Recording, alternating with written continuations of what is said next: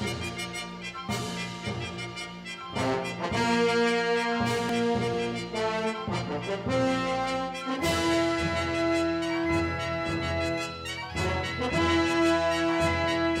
time again for African Folktale Theater. Today, Episode 8, The Lion, the Hare, and the Hyena. I'm Mr. McCoy, your host. A lion named Simba once lived alone in a cave. In his younger days, the solitude had not worried him. But not very long before this tale begins, he had hurt his leg so badly that he was unable to provide food for himself. Eventually, he began to realize that companionship had its advantages. Things would have gone very badly for him had not Sanguro the hare happened to be passing his cave one day. Looking inside, Sanguro realized that the lion was starving. He set about at once caring for his sick friend and seeing to his comfort. Under the hare's careful nursing, Simba gradually regained his strength until finally he was well enough to catch small game for the two of them to eat. Soon quite a large pile of bones began to accumulate outside the entrance to the lion's cave. One day, Nyanga the hyena, while sniffing around in the hope of scrounging something for his supper, caught the appetizing smell of marrow bones. His nose led him to Simba's cave, but as the bones could be seen clearly from inside, he could not steal them with safety. Being a cowardly fellow like the rest of his kind, he decided that the only way to gain possession of the tasty morsels would be to make friends with Simba. He therefore crept up to the entrance of the cave and gave a cough. "Who makes the evening hideous with his dreadful croakings?" demanded the lion, rising to his feet and preparing to investigate the noise. "It is I, your friend Nyanga," faltered the hyena, losing what little courage he possessed.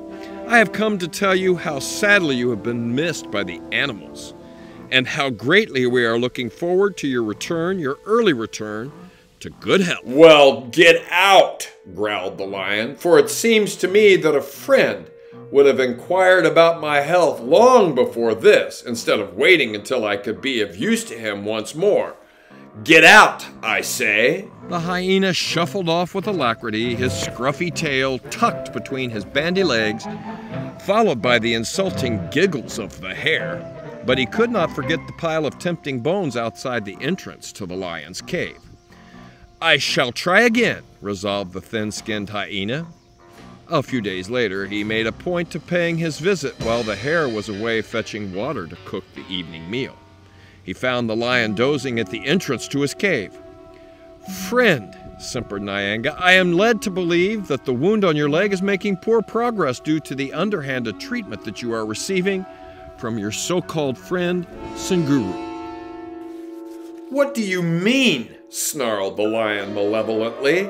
"I have to thank Sanguro that I did not starve to death during the worst of my illness while you and your companions were conspicuous by your absence." "Nevertheless, what I have told you is true," confided the hyena. "It is well known throughout the countryside that Sanguro is purposely giving you the wrong treatment for your wound to prevent your recovery. For when you are well, he will lose his position as your housekeeper, a very comfortable living for him, to be sure. Let me warn you, good friend, that Sanguro is not acting in your best interests." At that moment, the hare returned from the river with his gourd filled with water. "Well," he said, addressing the hyena as he put down his load, "I did not expect to see you here after your hasty and inglorious departure from our presence the other day. Tell me, what do you want this time?" Simba turned to the hare. "I have been listening," he said, "to Nyanga's tales about you. He tells me that you are renowned throughout the countryside for your skill and cunning as a doctor. He also tells me that the medicines you prescribe are without rival. But he insists that you could have cured the wound on my leg a long time ago, had it been in your interest to do so. Is this true?" Sanguro thought for a moment. He knew that he had to treat this situation with care, for he had a strong suspicion that Nyanga was trying to trick him. "Well," he answered with hesitation, "yes and no. You see, I am only a very small animal, and sometimes the medicines that I require are very big, and I am unable to procure them. As for instance, in your case, good Simba. What do you mean? Spluttered the lion, sitting up and at once showing interest. Just this, replied the hare. I need a piece of skin from the back of a full-grown hyena to place on your wound before it will be completely healed.